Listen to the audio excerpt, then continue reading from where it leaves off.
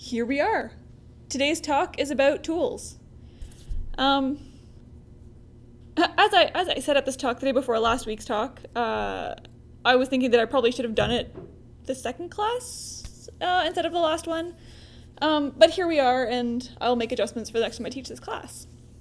Tools, and when I say tools, I mean extraction tools or systematic review tools, are tools that facilitate the process of systematic reviews. They walk you through the steps, they organize things, they make that include-exclude thing a little simpler than it is in Zotero, and they really are just there to facilitate the process. Some of them have been very heavily researched, and say, they'll cut down your overall time for systematic reviews by like 11% or more. I didn't read those studies because they looked boring, but maybe it's true, maybe it's not. They certainly do take you through the process, and some I'm sure help, some people swear by, some I don't like personally, but I've only used one, I've read reviews on others. So, tools. There are different tools. I mean, there's several options. I'm going to address 4 of them fairly briefly and then show you one of them. And I'm going to make this go away. Hide timer. Okay. Rayon. I don't know if that's how it's pronounced, but that's what it is. Rayon is free. It's produced by a university not in Canada or the US. I can't remember where it was. And it's a free tool. And it helps. I've never used it. Alex has not used it, but she has a colleague who used it, and she said she was able to adapt to it. But it's not perfect. According to reviews, it seems to have issues with duplicates. So you'd have to remove your duplicates through Zotero and then import them into Rayon. And when you're using the mobile version, it only loads 5 articles at a time for include-exclude decisions, which is slow when your include-exclude's like 7,000 items. I don't know if that...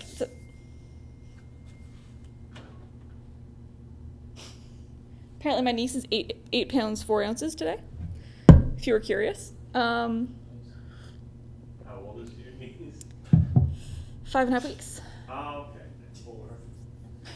She's this big. Yeah, sorry about that. I'm going to mute my computer now. Yeah, so Rayon can be used. It does work. I've never used it. I will be checking it out this year so that I can teach it next year. But it's a tool. Summary. Summary is produced through JBI, which is the Joanna Briggs Institute. They are a producer of systematic reviews that's sort of weighted heavily towards the nursing and allied health fields, as opposed to sort of other medical fields. And it's summary, or I'm not entirely sure how they pronounce it. But it is a tool, and it does walk you through all the steps. It is by subscription, and typically by subscription for the use of JBI, or for JBI purposes. So if you're writing a review for JBI, you use Summary to do it. The other thing that Summary has that other tools don't is when you're writing a JBI systematic review, JBI has like language that it uses consistently across its articles and across its reviews.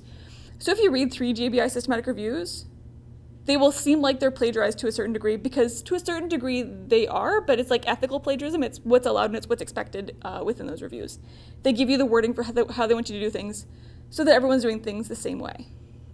I mean, there's only so many ways to describe the same exact steps of process. They say, here's our language, use it and follow it. So Summary has that. And Summary is the one that I've used. I took a course in JBI systematic reviews last August.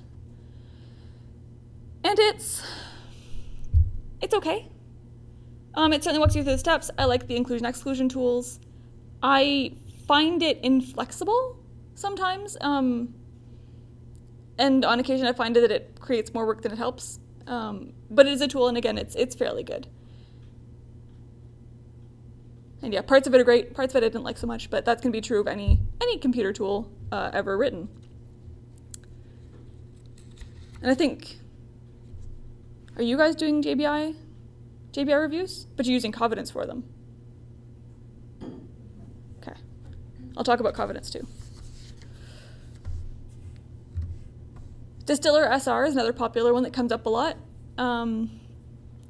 Distiller SR also has a cost to it. but it does have a student pricing model where students get the first 4 months for free, and then any additional month is $15 US dollar, or $15 US dollars per month after that. Fairly well reviewed, people like it, and that's all I know about Distiller SR, except that it's popular and people recommend it. The one that you will come up against over and over and over again, and people really, really like, and it's really popular, is Covidence. I think we've mentioned Covidence several times. I have a systematic review that's happening in Covidence, but I'm not actually using it, I'm just kind of looking at it. And yeah, Covidence is sort of the tool that people talk about. It's recommended by Cochrane. It's used by lots of people who do reviews. It walks you through all the steps. So importing, it deduplicates things. It does the include-exclude criteria. It creates your Prisma diagram for you. It does all of that stuff for you as you go through the process. And it has a mobile application that does the include-exclude. So it's kind of like, just press include-exclude. It's really quick, which is a nice feature.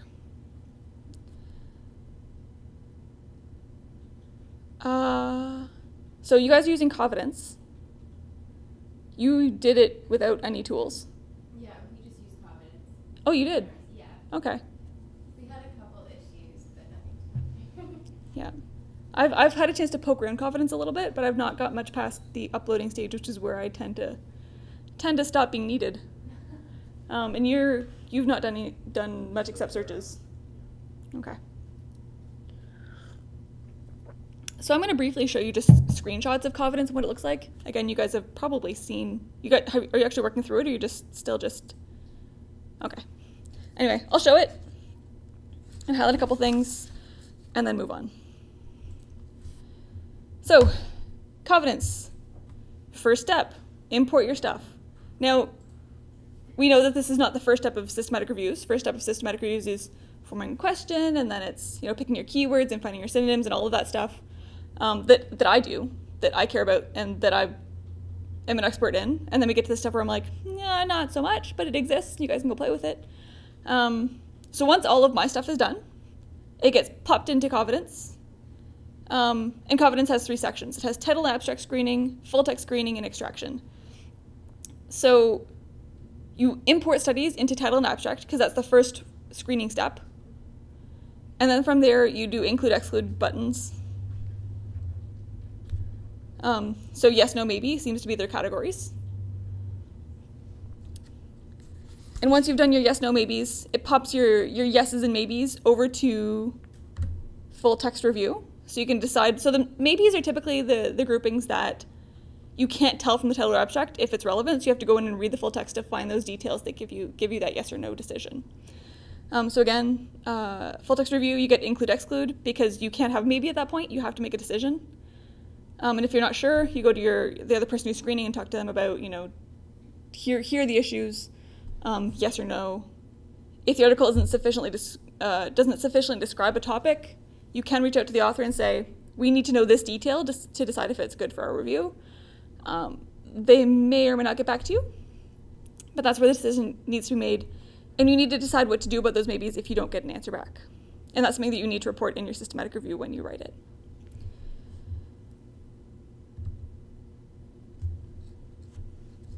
This gives you the progress through Covidence, so like the progress through the systematic review, which is a really nice feature because if there's 2 of you, it just tells you where the other person is. Instead of you going, hey, so how's that review going? Have you looked at it lately? You can just see, which is nice. It also tells you whether there's conflicts, so if the 2 reviewers disagree on something, it says there's a disagreement here, you need to deal with it. So it just tracks you as you go through, which is really nice.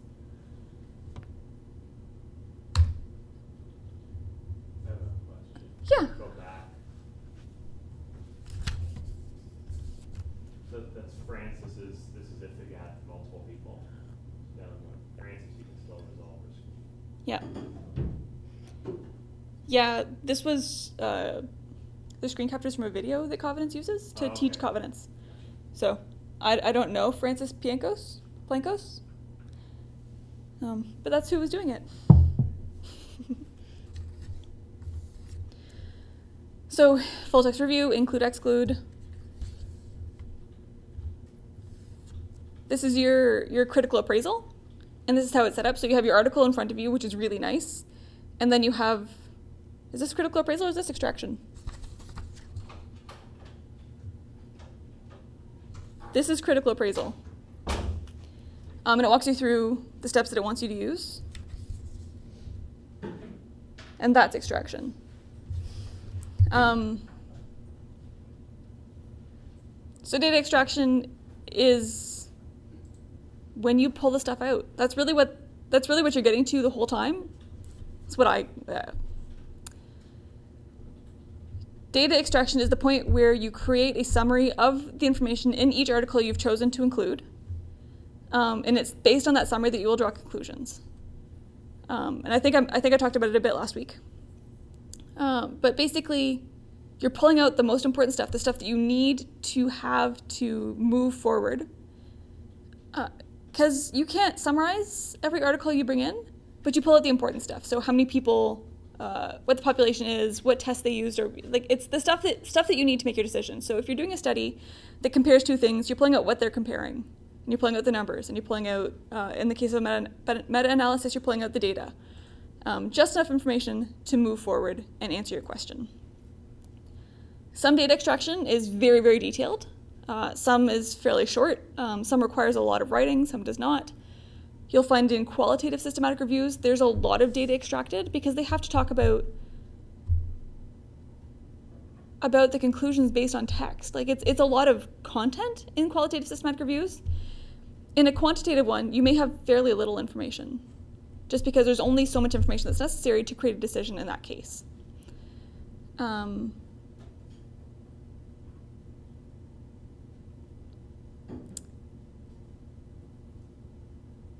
So Covenants provides you with an extraction sort of list of things that it thinks you should have in your extraction.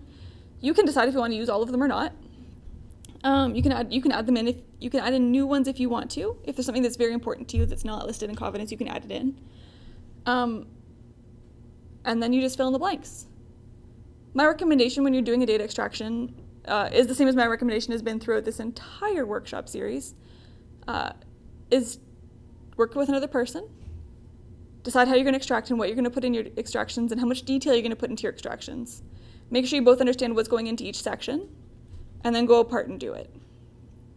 So do maintain that level of partnership throughout the whole process so that you know you're getting so that everybody on the team is on the same page and you're all contributing academically to the content. And making sure that, yeah, it's just another check and balance, the same thing as every other step in the systematic review has been to this point in time.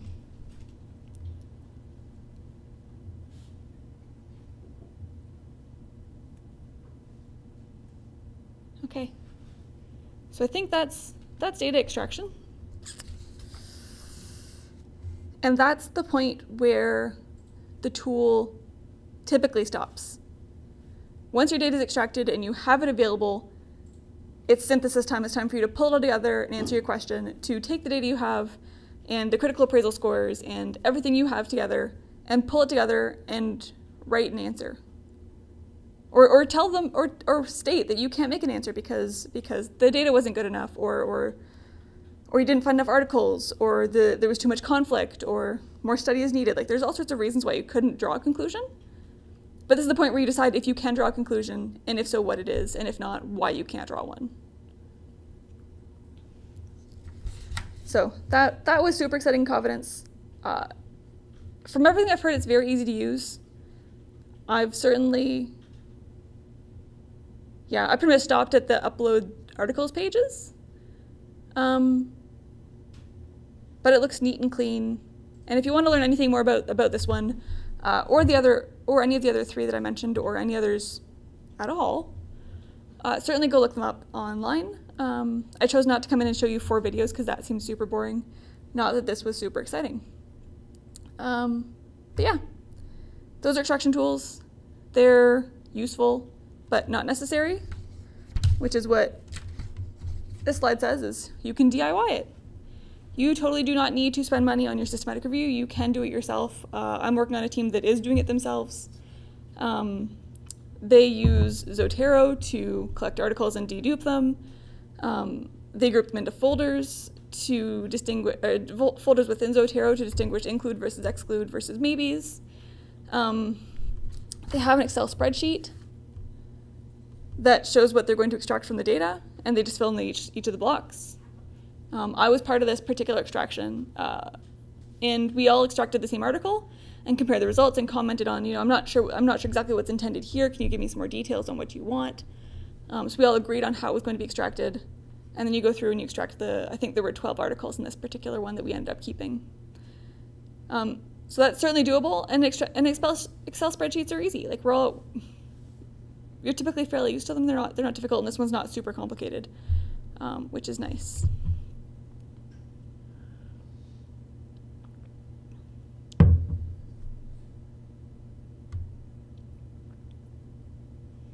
Just look at my notes to make sure I'm not missing anything important.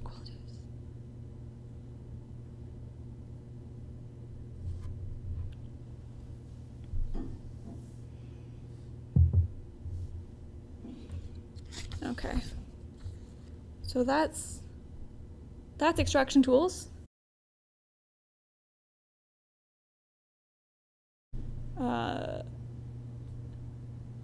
And we're done. All right, thanks for coming to so many of the classes. I do apologize for the last two being fairly short, just because I know some of you travel in. And if you have any feedback for if we offer this again, I'd love to hear it. I certainly have some thoughts of my own on what we want to do next time around. So thank you very much.